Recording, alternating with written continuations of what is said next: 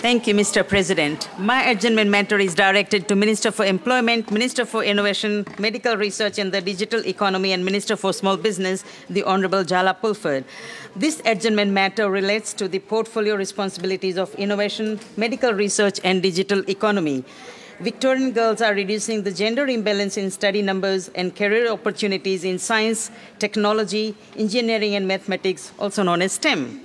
The differences in interest and confidence in STEM tends to appear at an early age. This is a huge concern for innovation and diverse thinking in STEM professions and research. While more and more Victorian girls are pursuing the STEM education, only 28% of tertiary students enrolled to study in STEM fields were women. Being a scientist myself, I feel disheartened looking at these numbers. To help improve the participation of girls and women in STEM, the Andrews Labour government is backing multiple STEM-based programs, initiatives and events, working closely with industry and STEM organizations to support girls and women in school, university and the workforce.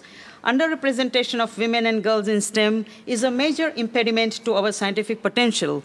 The Andrews Labour government has developed STEM map to improve the visibility of STEM activities. There are over 175 programs in total. The action I seek from the minister is to direct her department to provide me with an update on what it is doing to promote the women and girls in STEM map to girls and women in my electorate of Western Metropolitan Region. Thank you.